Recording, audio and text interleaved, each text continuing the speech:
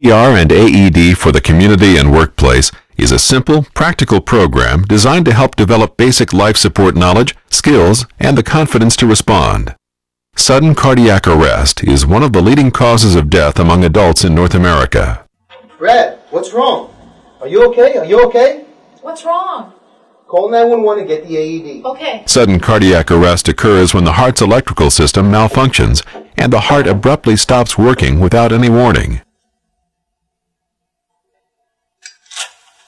The faster sudden cardiac arrest is identified and the response system activated, the better the chances the victim will survive. Victims of cardiac arrest need immediate CPR. CPR stands for cardiopulmonary resuscitation. CPR combines chest compressions with rescue breathing to provide blood flow to vital organs. Exhaled air contains about 16 to 17% oxygen. When this air is delivered during rescue breathing, it still contains enough oxygen to support life.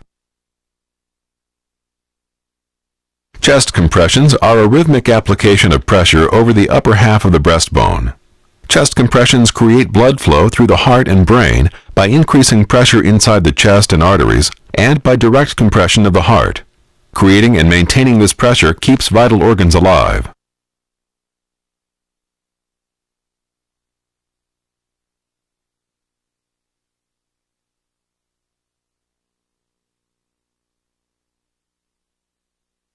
Most victims of sudden cardiac arrest have an abnormal heart rhythm called ventricular fibrillation. Ventricular fibrillation prevents coordinated contraction of the heart. An automated external defibrillator, or AED, is a small, portable, computerized device that diagnoses and treats ventricular fibrillation. The AED checks the victim's heart rhythm, decides if the rhythm is ventricular fibrillation, and gives the heart an electric shock.